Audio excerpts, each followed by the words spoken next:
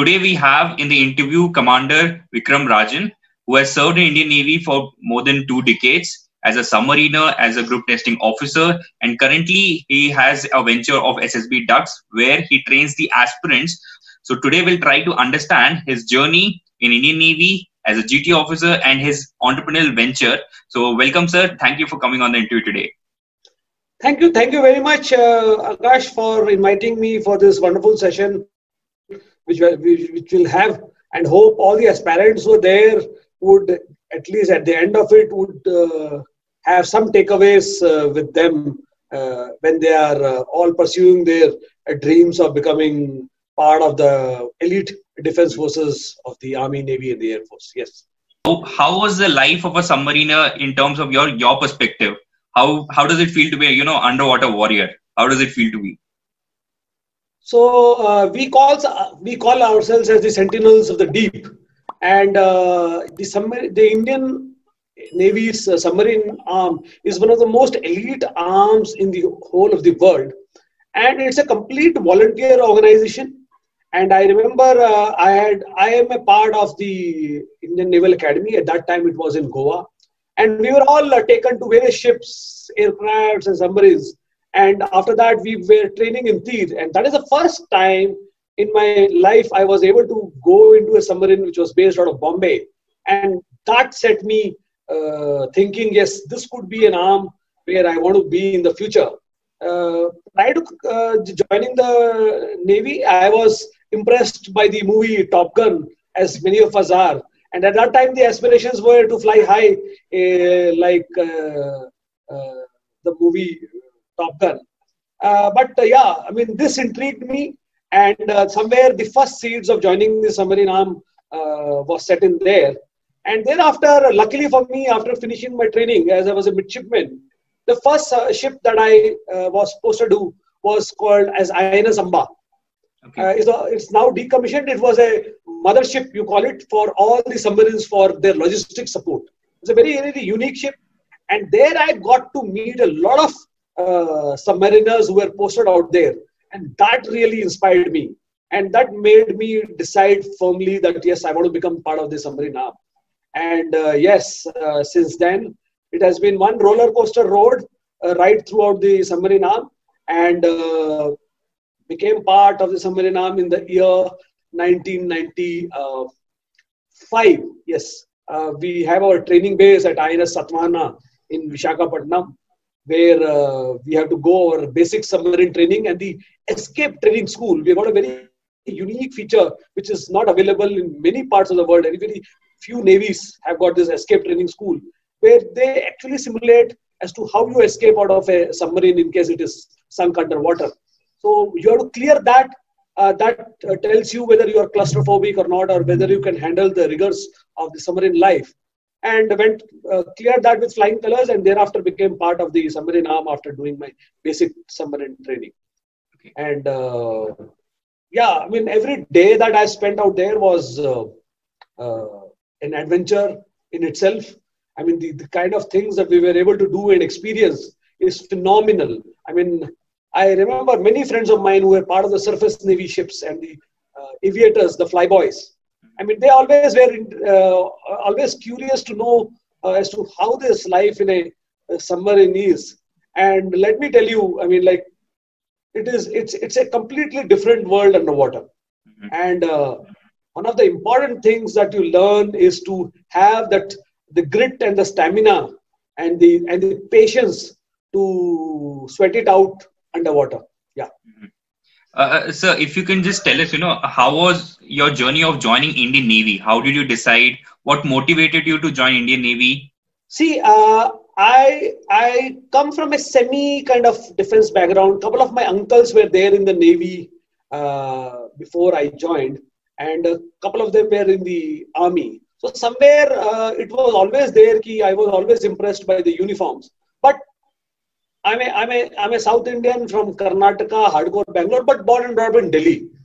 And all these people used to keep coming and going and visiting us when I was a small child. And that always impressed me. But nothing concrete had taken place by then. It was one time when I had gone to see a naval band in play in one of the beating retreats, which was there on the 26th of January ke baad, after the 3 days, the beating. And I remember, I mean, that really impressed me. And from then on, I always wanted to be part of the Navy. But somehow it didn't materialize after the 12th class. And I waited for doing my graduation, which I did from Delhi University.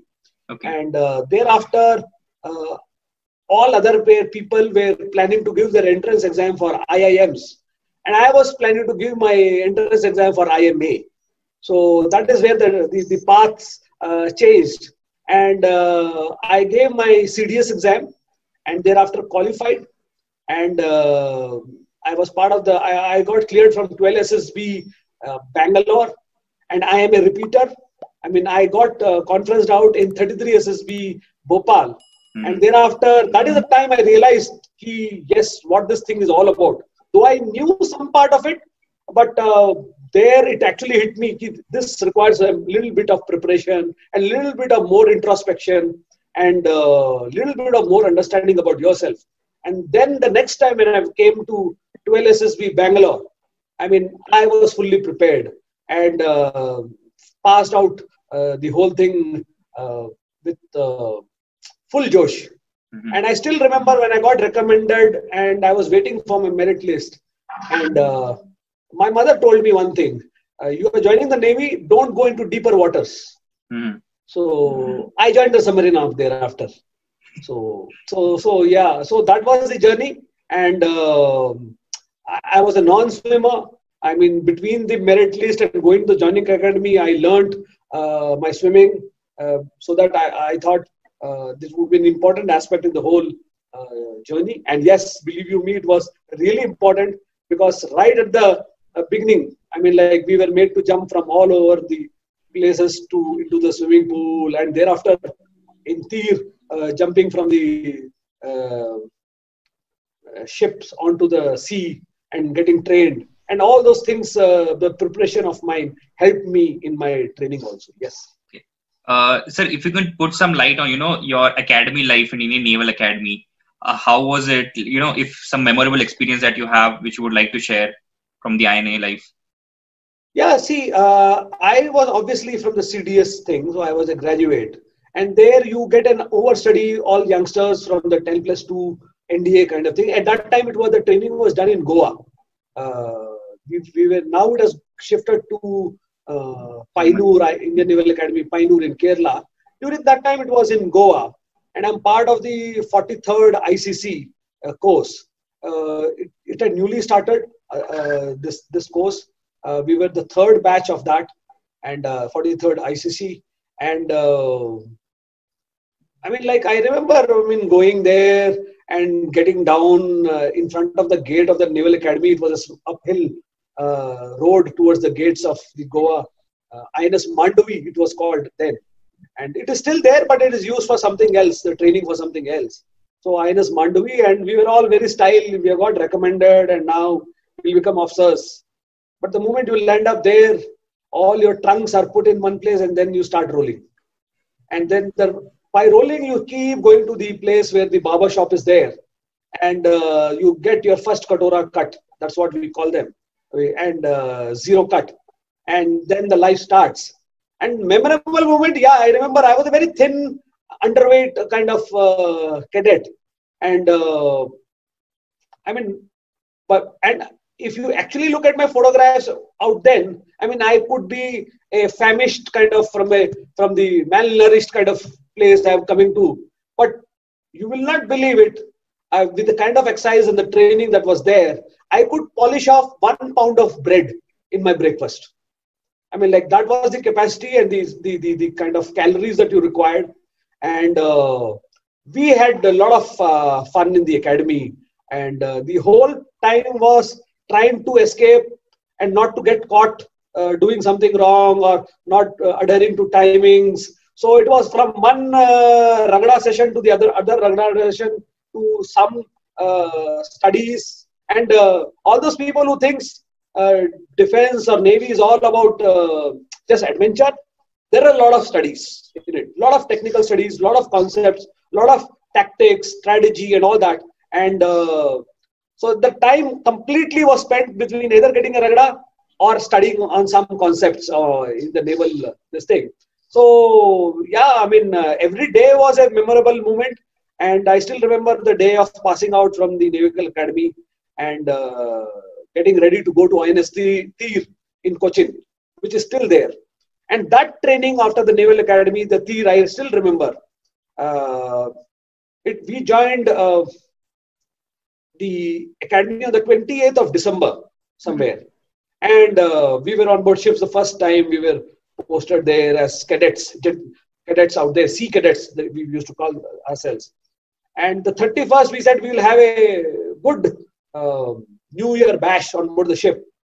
And 12 o'clock, we were polishing our shoes. And the New Year passed. Thereafter, we were polishing our shoes for the next 1 hour to ensure that you can see your face through the polished boots, the drill boots that we have. And 10 minutes, the water was open to take bath. And thereafter, by 1 o'clock, we were all asleep, fast asleep for the next day training.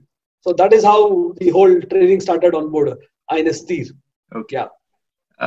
So my next question is basically, see somebody joins as a Navy officer in Indian Navy. How does one opt for the submarine arm, and what is the process looks like in terms? I've read that there is some psychological test, some medical standards as well. So how does that process look like? See, as such, there is no psychological test per se, but once you become an officer, you do your basic courses. Training courses, you're there. So there are 3 branches. If you know, there are 3 major branches in the Navy. That is the executive branch, which is the fighting arm of the Navy. Then you've got the electrical branch, which looks after the maintenance of the electrical systems on board. And then you have got the engineering branch, which looks after the engineering aspects and maintenance of the equipment as far as engineering features are concerned. So all these 3 people, after doing their basic courses, and after doing their standard sea time on board any ship, you can volunteer for the submarine arm. It's a completely volunteer organization. So once you get volunteered for that, then the medical test takes place, a little more complex, a little more detailed medical test, which is required for you in the submarine arm. And once you qualify that medical test, thereafter you go to INS Satwahana. And the first thing that you do out there is something called as a ETS, Escape Training School. Basically, it's a very unique feature which we have, and where basically there are 3 types of simulations which take place to see whether you can escape out of a submarine in case of necessity, in case of any issues which happen.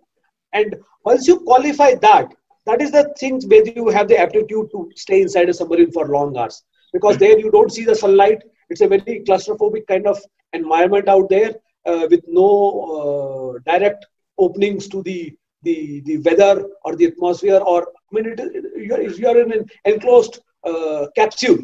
So once you do that, thereafter the theoretical part of the submarine training takes place, the basic submarine course. Okay. Once you do that, it's about a 6 months course that you do.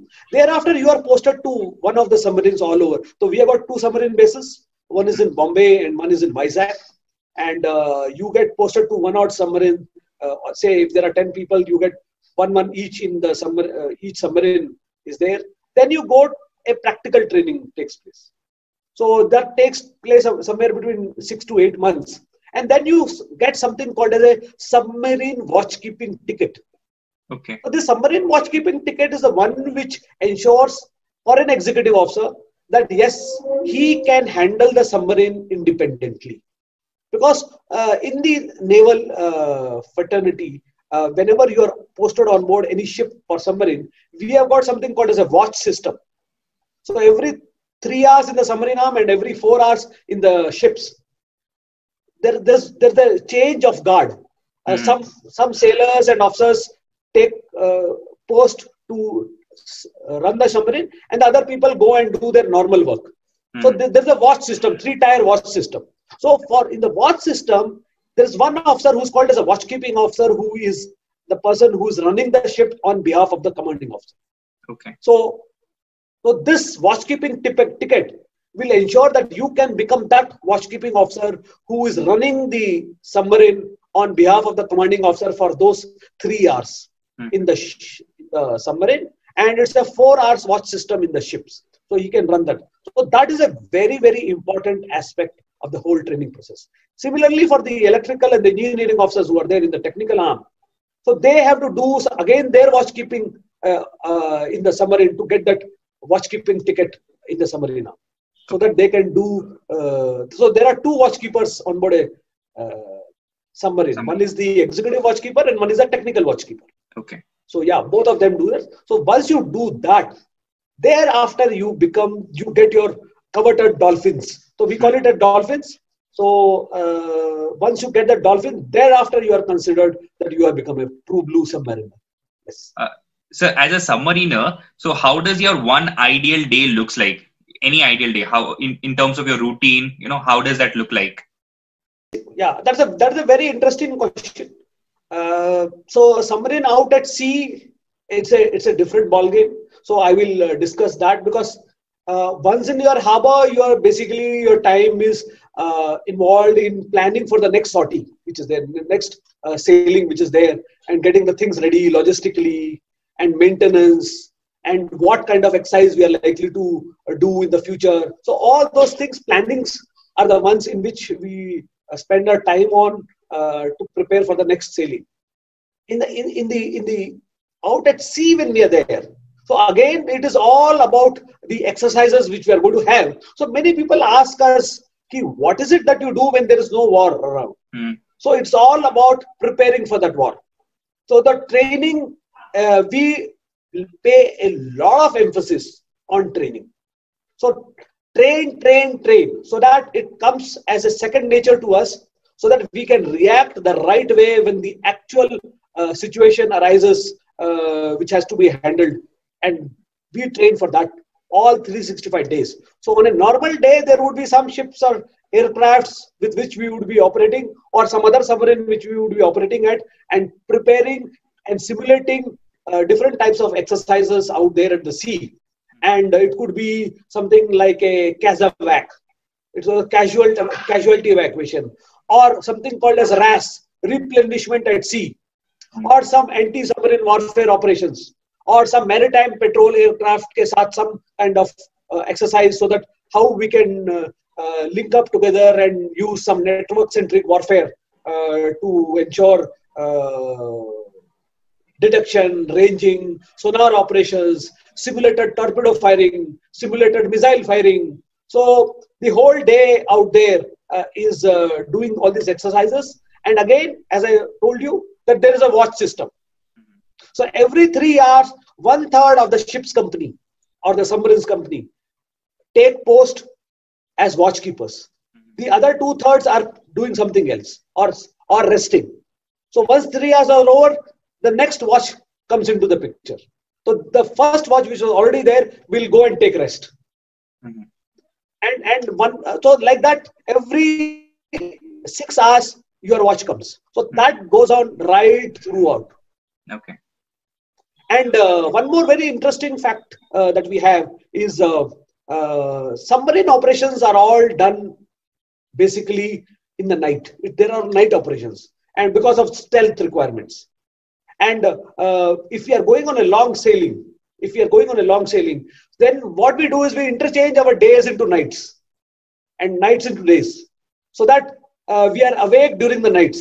So in 1.5 days of our operations, we have not a 24-hour day, we have an 18-hour day, and thereafter a 12-hour day. So every 6 hours we advance, and in 2 or 3 days, the day becomes night and night becomes day. So that for other people, if it is night, 2 o'clock or 2 a.m. in the morning, for us it is afternoon 2 p.m. and we are having our lunch at that time. So the whole routine changes, so that we are alert during the night and sleep during the day. So that is one very unique feature that we have in the submarine arm. Yes. So that is how the routine is. So if I ask you 3 life lessons which the armed forces, the submarine life has taught you, what will be those 3 life lessons which you would like to share? See, again, the first important lesson which the submarine arm teaches you is patience and having the mental stamina to withstand the pressures of a solitary submarine life.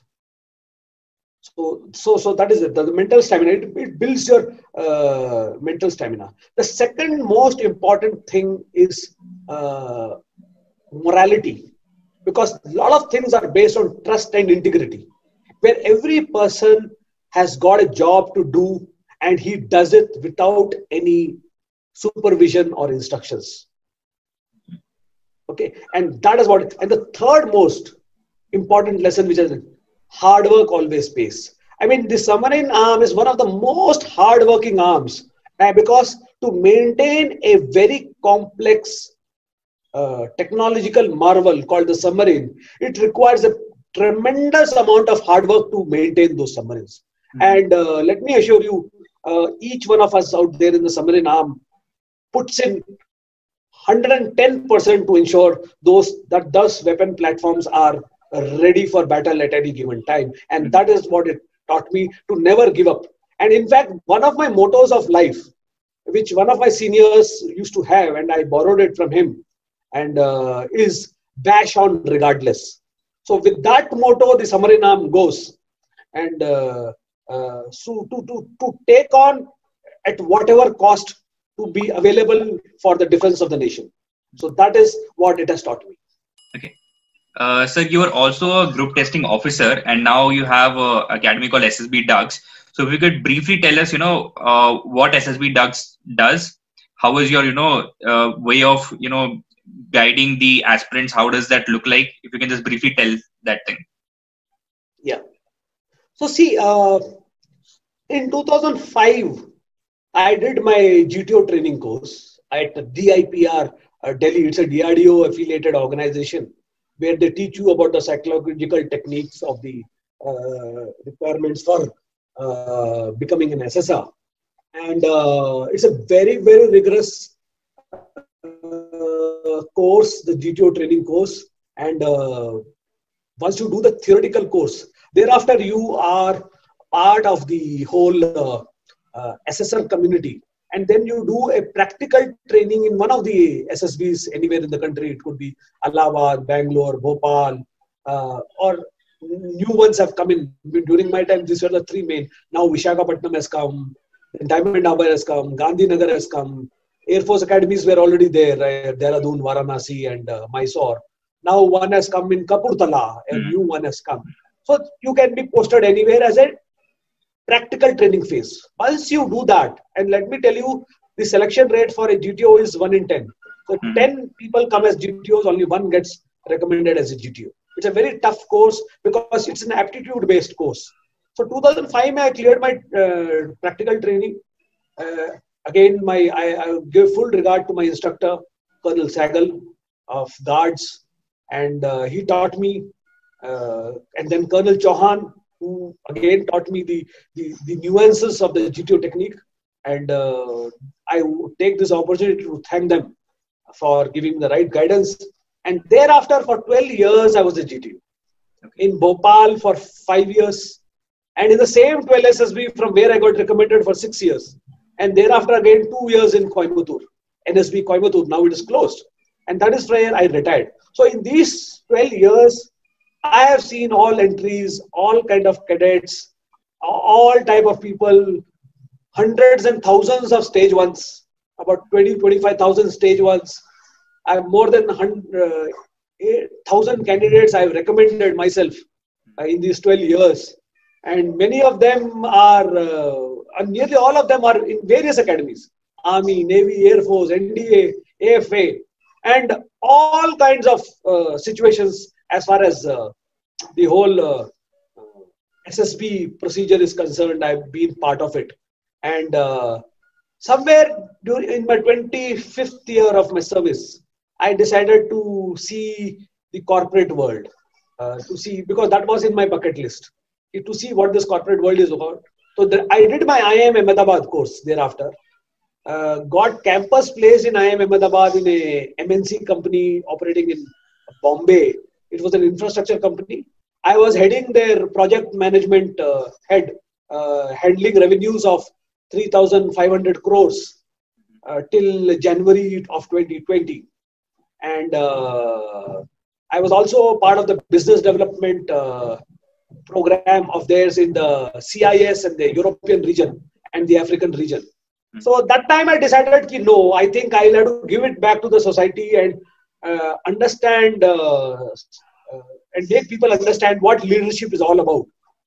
So that is the time I decided to take up a venture and see how this can be taken forward. So the other bucket list came to give it back to the society. And during this time, I am planning to open up a venture called Ducks and Ducendi, which will help people to gain leadership roles in the corporate world, and also SSB Ducks Academy, which will help the defense aspirants to take leadership roles in the defense forces. So this is a two-pronged approach of mine to help the corporate world and to help the defense to get the right people out there and to make people understand the right thing. So the whole genesis of the whole thing started from here. And a small anecdote which I would like to give here is, what is Ducks? So Ducks and Ducendi is a parent organization. It is basically a Latin word for leader and leadership. Okay.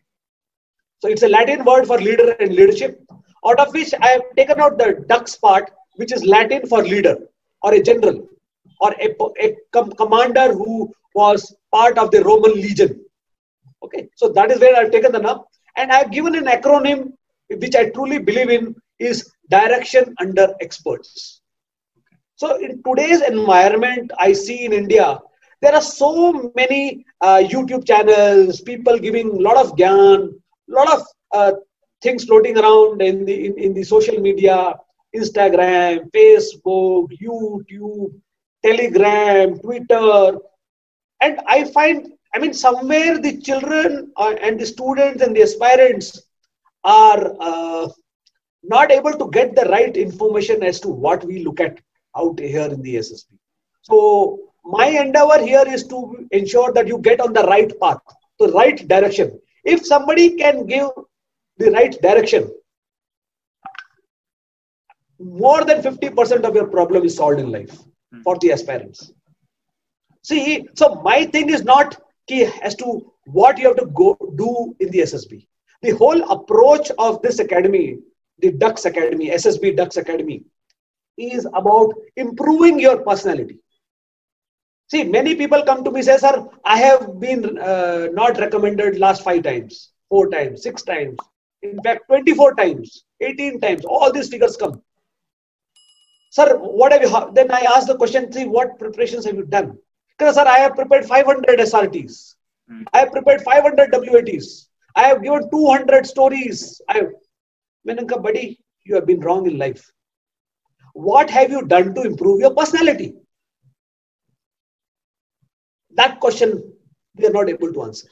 So please, in case you all are aspiring to become part of the elite defense forces, improve your personality.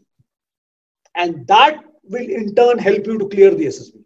And the whole approach of this Ducks Academy is in that. One more example I will just give you. Sir, a person will call up my organization and ask, sir, what is your course program? How do you do and all that? So I said, this is so-and-so, this way. So he said, okay, sir, I will join next month. I said, why? He said, sir, my SSB dates have not come. I say, hello. That is the best situation to be in. So your SSB dates have not come. So you have got time to prepare your personality. So my take is start early, get on the right path so that 6 to 8 months or 1 year you give yourself, prepare, and thereafter go and give your SSB. I'm 100% sure that you will get recommended. So please don't wait for the last time. Sir, I will give one interview just before going to the SSB. Hello. if a problem comes out in your personality, where do you have the time to improve on your personality? So these are the things that I feel that somewhere the aspirants have gone wrong in the way they are preparing for the SSB. So the whole idea of this organization is to get them on the right path. And that is why the name of Direction Under it. Give you the direction, the right direction.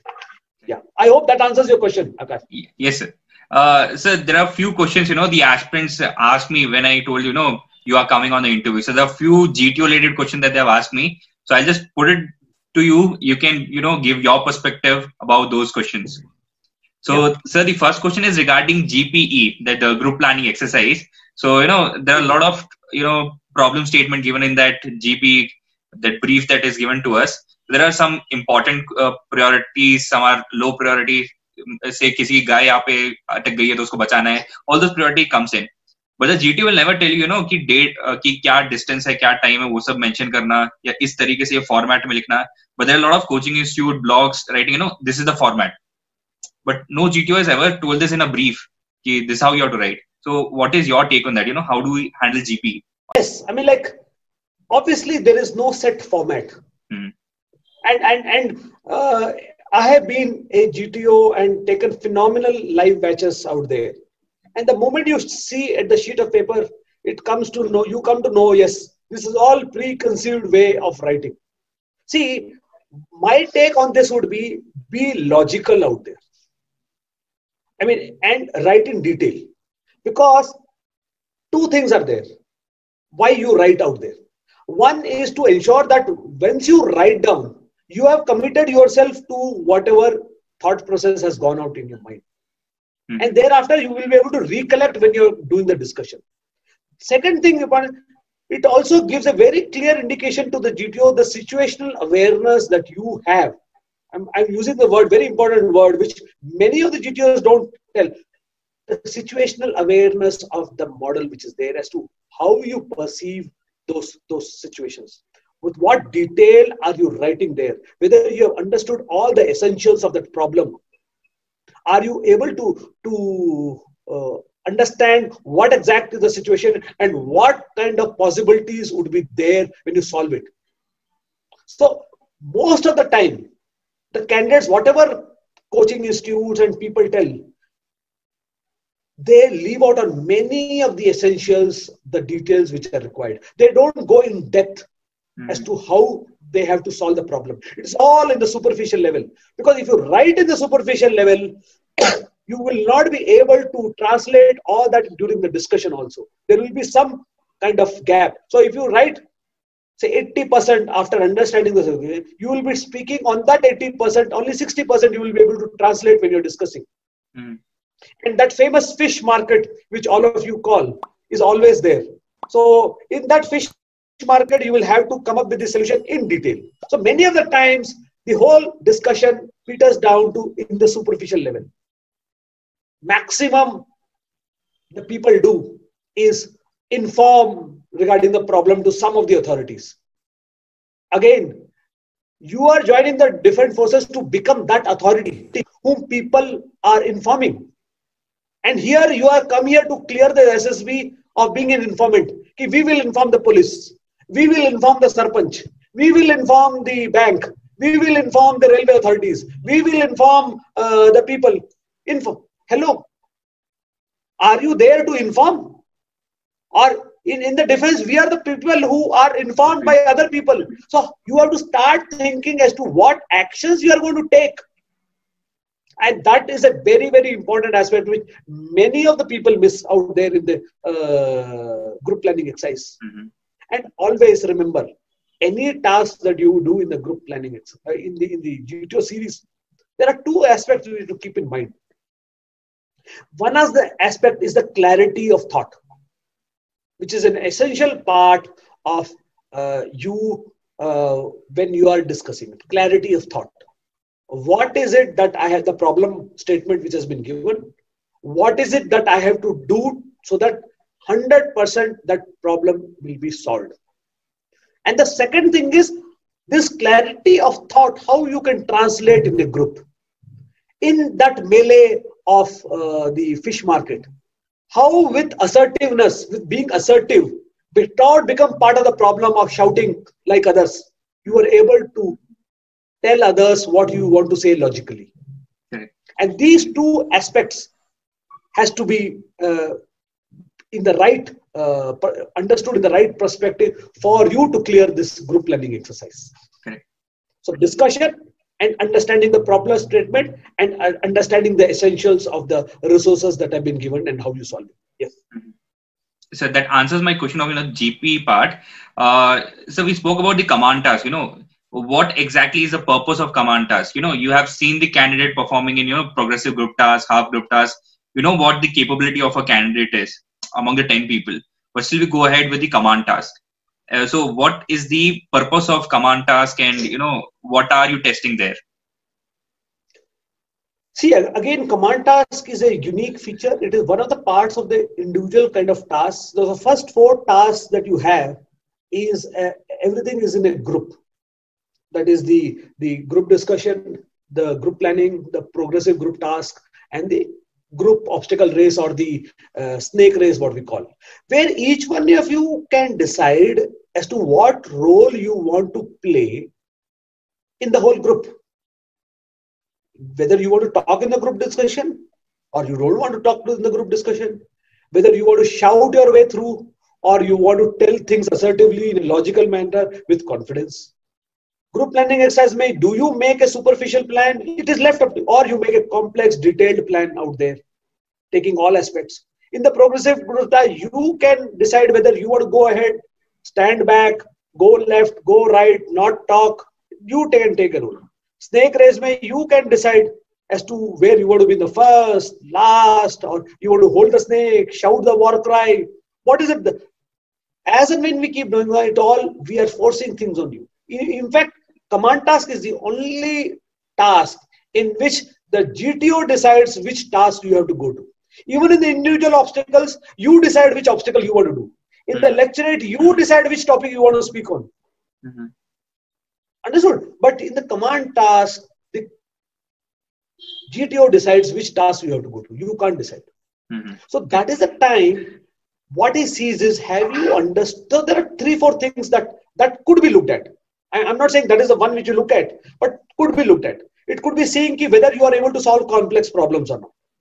It could be used to see whatever he has understood about you when you were doing the group task, whether what he has understood about your personality is confirming or not by giving you a command task.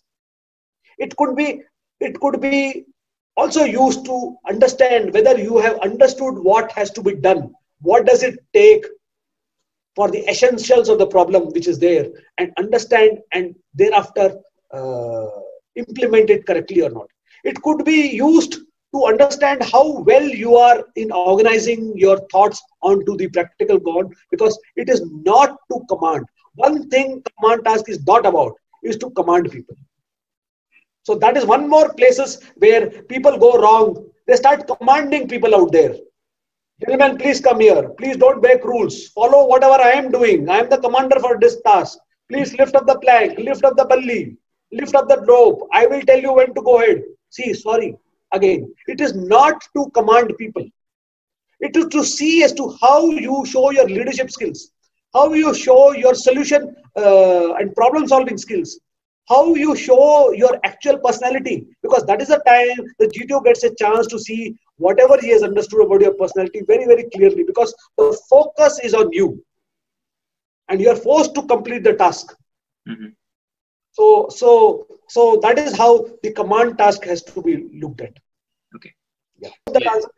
Yes. Usually command task में ये होता है कि people ask कि should I ask my subordinates to go in front and guide them, or I will lead and wherever I need help. So वो question बार-बार आता है. So you made it very clear. I agree. See, the task has been given to you. It is your responsibility to do the task. We want to look at you, not at your teammates who are doing the task. Correct. Understood? So the best. So see, there is nothing wrong in the SSB. There is no. Only thing is, what could be the best thing done? The best thing that could be done is, you are given the responsibility of doing the task. You do it. with the help of the others. Obviously, you can't do things alone. You can't hold the bully, the plank, and the rope tight. Also, all those things you can't do it. So you are given two of the people to do it. That's about it. But the responsibility is yours. So we want you to do it. Okay. So that would be the best way to do a command task. But obviously, if you're not able to do, then thereafter it starts getting diluted. And some point in time, we realize, yes, the problem-solving capabilities, the kind of personality he's there, it is not meeting the requirements of the defense services. Okay. Okay. So one has to understand as to when you're coming down and when you're crossing the threshold and coming below that. Yeah. Okay. So just few questions on the the interview part. So there are a lot of people in the IO will ask you if you're going for a Navy interview about technical stuff. If you're going for a pilot entry, they'll ask you about aircraft. If you're going for normal Navy, they will ask you about the ships and submarines and everything. So how does one prepare for it? To what detail should they know? If you could just help us understand, because you were part of that system. See, again, very important. So first of all, I want to tell you all the three services require a lot of technical knowledge, whether you like it or not. Because nowadays, the defense forces are becoming highly technical. A lot of high technology weapons, high technology sensors, high technology platforms, network-centric warfare. So all these things are parcel of the defense forces in today's environment. So you have to have that technical bent of mind, apart from being that adventurous bent of mind, to take on the risk, calculated risks, which we talk about. So yeah, so one of the things why we ask these questions is to see your motivation level as to you are going to be part of the defense services minimum if you're a short service commission officer of 10 or 14 years. And if you're a permanent commission officer, minimum 20 years. So have you understood what would be my job profile, what kind of equipment that I would be working at, or any interest that you show that yes, I mean, I'm interested in this and I want to make it part of my life. So that is one of them. So the second aspect is, do you have the technical bent of mind to understand the theory that you have learned in your engineering colleges and your other colleges and school, whether you are able to relate that to the weapons and the sensors and the platforms that we have out in the defense forces. So we want to know that. And third important thing is, have you done justice to your engineerings? Because we always hear, sir, he has done an engineering, but he's unemployable. So many of the times the candidates come to me, what have you been doing? Sir, I've been preparing for my SSB. For how long? Sir, past 2 years. I passed out in 2018 engineering and now it's 2020. What have you? Sir, campus placement. Sir, I wanted to prepare, so I gave myself the drop. Okay, very good. You are motivated. Okay, tell me 3 naval ships. And then he will start hunting for the word. Sir, Vikram Aditya? Or sir, is it INS Virat? Virat got decommissioned ages back. Vikrant before that. The next Vikrant is not yet commissioned. Which fighter aircraft? Sir, Rafale. What is Rafale? That I don't know, sir. Which missile does India have, which is going to take on our adversaries? Sir, some Agni series is there, sir. See, I mean, like, it is as if, superficial knowledge. So, what is it that we want to know, whether you have understood, say, a mechanical engineer comes. The first thing that he should be interested in Navy is the propulsion system that the Navy has. Or if he's going to the Air Force, what kind of engines are in a Rafale or in a MiG-29, or what kind of engines are we having in a Chinook helicopter? So he should be interested in that. His own job for which he has studied for 4 years. So we want to see that correlation between this and that. So that is the reason we ask all these questions about the forces. Okay. So technically, are you sound or not? Yes. Correct. Got your point, sir. So some more question on the GTO part. Okay. So you spoke about the individual obstacle. I have seen people doing only 3, doing only 4. How do you evaluate them? There are people who are getting recommended with doing only 2 or 3 tasks. So what part of, assessment do you do when you see a candidate doing all those tasks? What do you look at them? See, one of the most important things about individual obstacles is how you do the task, not how many you do the task. So this is again where people go wrong. How, sir, I did 15, but how you did it? Sir, I did 5. Say, for example, if I ask you openly, if you do 4 obstacles, there's one candidate who does 4 obstacles, and there's another candidate who does 1 obstacle. Who is better? Your question should be which of the 4 obstacles he has done. Okay. Suppose a person does number 1, number 2, number 3, number 4. If you add this, he comes to 10 total. And the other candidate does only 1, which is number 10. Whom do you think is better? The one who has done the 10th one. Suppose he does only number 9. Now this guy has done number 1, number 2, number 3, number 4, and he has got 10 points. The other candidate has done number 9, the commando walk only. Who do you think is better? Again, the who has done the commando walk. You understand? So the number doesn't matter. It is which obstacle and how you have done it. With what confidence level have you done that obstacle? If you have done number 9, shaking, sitting, crawling on it, it's another matter. But if you do it with confidently and you're running on that obstacle, your confidence level is high. Your courage factor, you're able to withstand challenges, your ability to take on challenges is high. So how you do it? Both of them have done number 9. But thereafter, my thing is how he has done number 9. Each one of them. That is what is more important in a individual obstacle rather than going behind the numbers. Yeah. Yes. So my final question to you would be, what advice you would like to give to the aspirants? How do we prepare? Because there are a lot of information out there. There are a lot of people who will say contradicting thing as well. How do you make sure you are on the right track? What will be your basic mantra? See, I would give this with one very simple anecdote or an analogy. Say you are want to get operated with some doctor.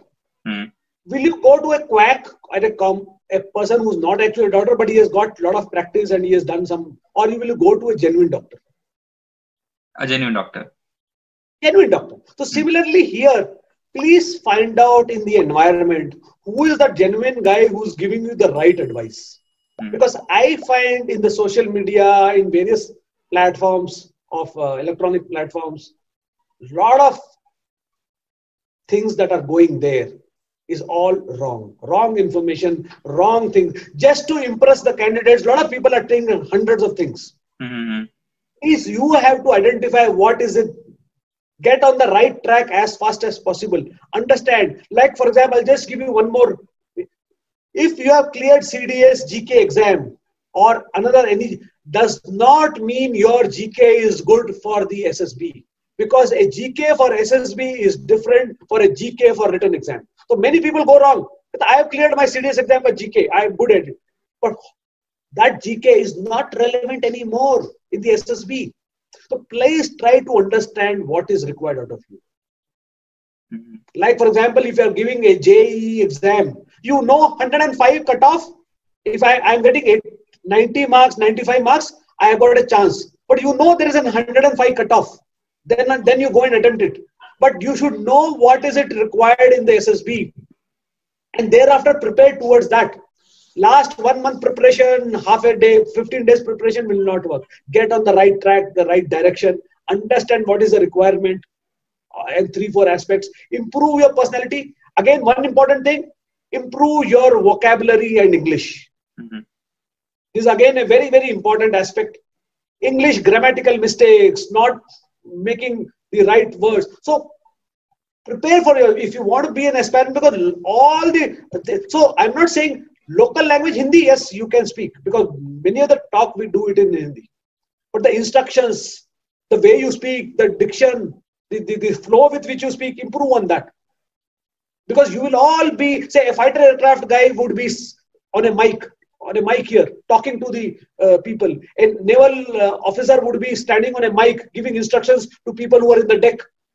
An army person would be there on the walkie-talkie, instructing his men to do the operations, or inside a tank, giving command to people. So your voice, your flow has to be very important. So prepare on your English. Whatever you, I mean, I'm not saying, so you should be having a confidence in whatever. Say, Hindi mein bhi bol sakte. Nothing wrong in it. So, but whenever you talk in Hindi and English, तो जब हिंदी में बोल रहे हो तो हिंदी में अच्छा बोलो, जब इंग्लिश में बोल रहे हो तो इंग्लिश में अच्छा बोलो. Don't mix that and make a khichdi out of it. Okay, so that is one important aspect, and get on the right direction. कि क्या चाहिए? Half the people don't know as to what is it that they are getting into. So that would be my major advice. There are a lot of coaching institutes that are run by a lot of different people. But has the the selection rate increased, or it is the same? Because there are a lot of people out there training a lot of guys. See, I mean, again, a very good question. If I'm coaching everybody, everybody should get recommended. But see, everybody goes to all these coaching institutes for clearing IIT. Does everybody get recommended in IIT? No. I mean, they're the best premier institutions. There, and Kota and Andhra and all these places. See, finally, what a mentor, a right mentor. So first of all is to get a right mentor who can tell you your problems. Many times it is that everybody is sitting in a classroom, some gyan is given, and thereafter finish off, okay, do well, you are there, read GK, improve your communication skill, go out. But how to improve that communication? What is the exact problem here? So getting a right mentor is a first step. Who can tell you these things? Okay, and thereafter, I always give this story. See, you can make a horse go to the water, but you can't make it drink. So the drinking part you people have to do. So रास्ते पे I can get you. मैं रास्ते में लेके आ सकता हूँ, पर भागना आपने है. But my way is कि मैं इतना भगाऊंगा कि आप थक जाओगे. So you will be tired. So you will end up drinking the water. Okay. Yeah. So yeah, finally out there when the whole process, I got a process in which the whole training takes place and various aspects of the whole training. And very shortly, so I had this concept which I was telling people. I was happy that my concept is working. But somewhere down the line, I realized that there's one thing which is missing in the concept which I am teaching. And that was a very, very important aspect. And that is performance in the SSB on that day. Many candidates of mine who are potentially 100%, if they had come to the SSB, they would have got cleared. But unfortunately, that day they didn't perform. Sir, आपने बताया था, but I didn't remember. उस time पे मुझे याद नहीं आया, sir. I didn't remember that. You had told me that, sir. But unfortunately, sir, वो इतना जल्दी things were going on कि वो याद नहीं आया. मैं सोच रहा था I will tell that, but वो हुआ नहीं, sir. So performing on that day is a very important aspect which I have included in my whole philosophy of training. You have to perform on that day. So your mental frame of mind has to be good. And that is why I say, start early. Give yourself 6 months to 1 year and constant pressure so that when the pressure is there out there in the GTO ground or the interview or when you're giving the site test, naturally the right things comes out of it. Understood? Yeah. So before we conclude, if you can just tell us if somebody wants to join your guidance program, how can they do it? How can they approach? And if you can just briefly tell that. So see, it's a whole online course. It is there. I mean, the whole thing starts every Monday. Every Monday to Friday morning 6:30, like an actual GTO ground. The SSB is there, and the whole thing is online. From 6:30 in the morning to about 10:30 in the morning. And thereafter, I will tell you a few tips on doing the psychological tests. And thereafter, conduct a mock test of yours. Thereafter, that test goes to one of the psychologists whom I got. I got DRDO scientists, people who have retired, and as a technical officer, whom we call as psychologists, the uniformed psychologists who are there with you in uniform. So it goes to them, they evaluate, and thereafter give you the direction for preparation and where all are your limitations limitations and weaknesses and how you prepare. That gyan is given to you. And I also carry out a mock test and thereafter try to see your PIQ forms. Because the starting point for a psych test and an interview is the PIQ form. So many times, nearly all the candidates who go don't fill up their PIQ forms correctly. So the whole advice is given as to individually, one-to-one. See, the psych technique ka feedback and the interview ka feedback and the PIQ ka feedback is given one-to-one. Personal feedback of at least minimum 1 to 2 hours. Sometimes I've given it for 3 hours also for some of the candidates. And thereafter I give that how to fill up the PIQ form, how to relate this PIQ form to the interview, how to relate this PIQ form to the psychological tests, which is a very, very important aspect. So all these things takes place about 8 days. Thereafter, I also give you one of the most important aspects of the SSB is the stage 1, where the maximum rejections take place. So what are the ways in which you can clear that ever elusive stage 1? Okay, so yeah. So all these things take place in a period of 8 days, and thereafter you can also get into a mentorship program which goes on for 3 months or 6 months, where one-to-one feedback whenever you want. Night 12 o'clock it can be given.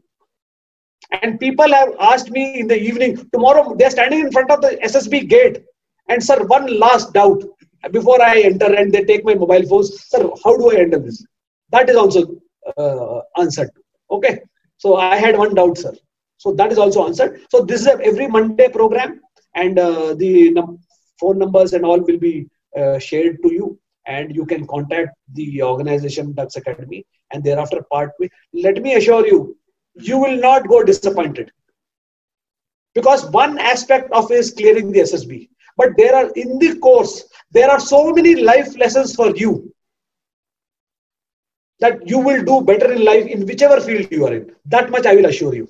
Okay. And I will promise you. And in case you don't feel satisfied, you don't have to pay me a single rupee. That is a guarantee that I'm giving you. If you're not satisfied with the mentorship which I will give you. So I don't transform people. I just get them on the right path. Everybody can get recommended, provided you get on the right path. We don't require only one type of personality. We need many types of personality. So please don't try to be like someone else. So here, I don't transform, I don't change anything, I don't do any of these things. In whatever field you are in, I ensure you that is the field that will ensure you to get to the recommended level. Okay. So thanks a lot for your time, sir, today. And I hope a lot of aspirants will, get benefited out of this video. Thanks a lot again, sir. I really hope so. Yeah. I really hope so. I really hope so. And Akash, I must thank you for giving this opportunity to get the message across to the thousands of people who are out there, and hope this small message of mine would go a long way in their lives to transform their lives for the better, or their aspirations to become part of the defense forces. So I in whichever little way that I can. Yeah. Thank you. Thank you very much. Thanks a lot, sir. Jai Hind. Jai Hind. Jai